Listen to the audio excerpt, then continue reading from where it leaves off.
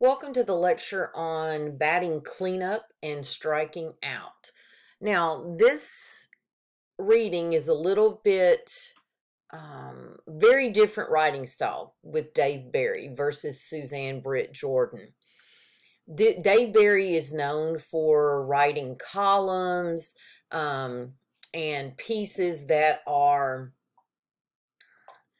they're comical in a way and they're kind of sarcastic sometimes, but he usually deals with real life kind of situations. All right. So in this essay, he talks about differences between men and women. So our first subject is men and our second subject is women. Not necessarily in that order, but just for that purpose. And this one tends to be more of a alternating format, that point by point, right? Now, he starts off very simply. The primary difference between men and women is that women can see extremely small quantities of dirt, not when they're babies, of course. Babies of both sexes have a very low awareness of dirt, other than to think it tastes better with food. Now, we don't get our thesis statement in that first paragraph. It's going to be that second paragraph before he establishes his big point that he'll be making in this essay. He talks in that second paragraph about somewhere during the growing process, there's a hormonal secretion that takes place that makes women able to see dirt, whereas men don't really see that. They don't, and there are actually scientific studies that have been done, and the data supports the idea that a woman can walk into a room and see everything that's out of place, everything that is wrong. Whereas a man can walk in the room and step over, like, even, a pair of shoes and not see that detail. That women are just kind of geared to key into little details that are out of place or that are wrong versus men. It's also been proven that women can multitask much better than men can. So a lot of what he's saying is not just funny and not just based on his own observations, but we actually know some of these things to be true, which makes it even more funny. Okay. So he's going to, obviously he is the man in this scenario and he represents all men, right? And then his wife is the woman who represents all women.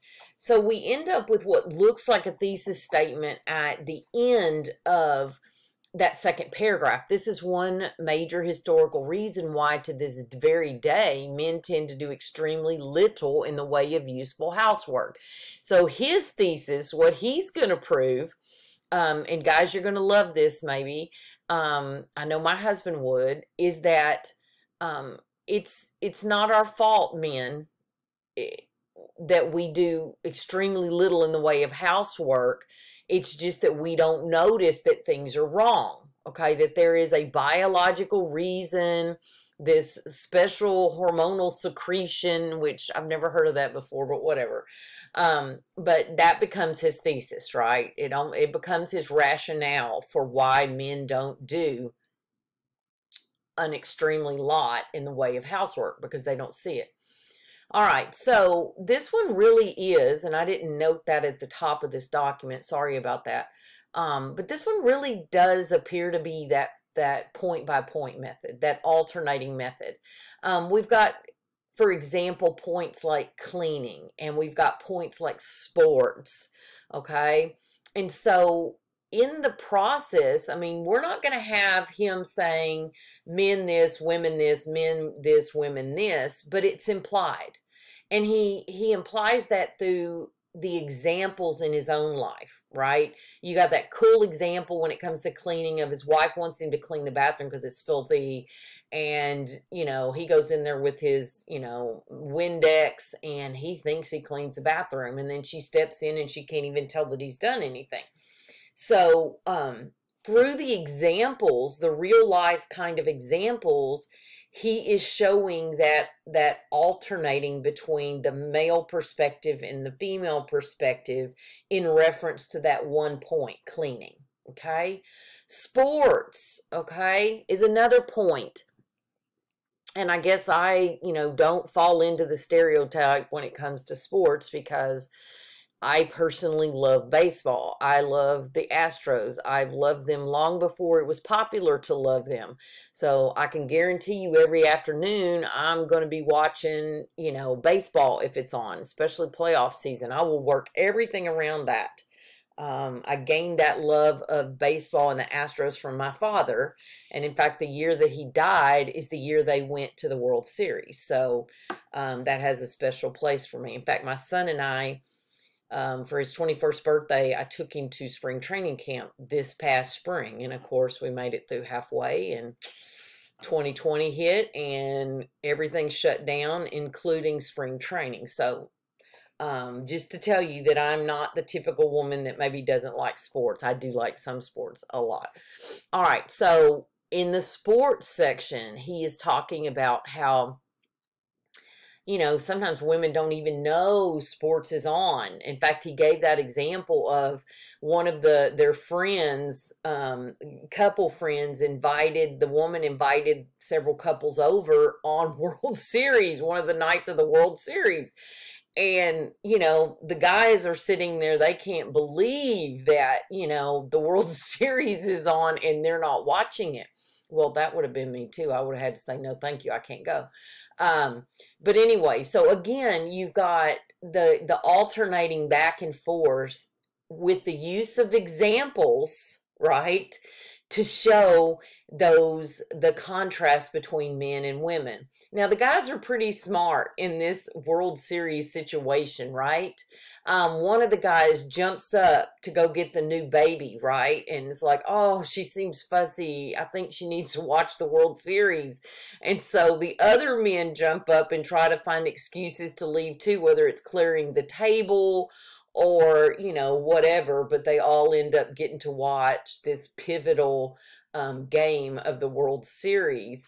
So even though the guys aren't, great at seeing that there's a problem, ironically, they notice dessert plates and the baby and things like that, but, so that they could hit their mission of watching that World Series game. So a very different piece of writing than what we saw in the previous one. Again, Dave Barry is a professional writer, so is Susan Britt Jordan. But Dave Barry's kind of in style of writing and purpose for writing is very different. So when we look at purpose, what do we think the purpose is of this piece? Is it to bash his wife or bash men? No, I don't think so. I think that through this contrast, and this is more of a contrast, and remember it's in that alternating point by point format, I think by showing this contrast between women and men, it is not to say that all men are this way or all women are this way. And it's not to say that women are better than men or men are better than women. It's more about saying, there are reasons why we're different, and that, we need to embrace those differences, and actually we can make those work really well in a relationship. For example, in today's world, so many couples, both of them work outside the home. And so both of them share the task, the responsibilities of the home and the child care if there's children, and the cleaning and the laundry and the yard. There are plenty of couples that the woman doesn't even know how to cook. And so she does the yard work because she loves to work outside, and he does all the cooking. I have students all the time that say their dad's just this awesome cook, or their dad stayed home with them. And their mother went to work. I mean, even in South Texas, it can happen where usually in South Texas, those stereotypes are hard and firm when it comes to things. But it's becoming, a society is changing. And it's becoming okay for men and women to share the duties, all of them, because both have been at work and come home tired, but there's still all the responsibilities, but also for them to um, work in the areas that they're best at. Like Dave Barry's wife obviously is better at cleaning bathrooms than he is, um, but he can still, there's still things he can do, and he can still be a big asset, just like there are things that he's better at that. So all of this complements each other. So remember, this is you've got the same two subjects, men and women. This is a point by point, because one point's addressed like cleaning, and men and women are talked about, even though in this one they're talked about and implied through those examples, and you kind of piece it together yourself.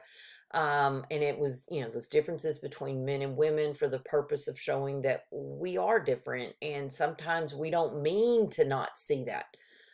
If my husband talks to me about some part we need for something, it's like Charlie Brown's teacher is talking, wah wah wah wah wah, because I have no clue. That's just not my area of expertise. So, couples and families have to find ways to accommodate their strengths and their weaknesses. So that's our short lecture on batting, cleanup, and striking out, which if you look back at that title now, you get that greater meaning, right? And that concludes our discussion of comparison contrast. Thank you for joining me.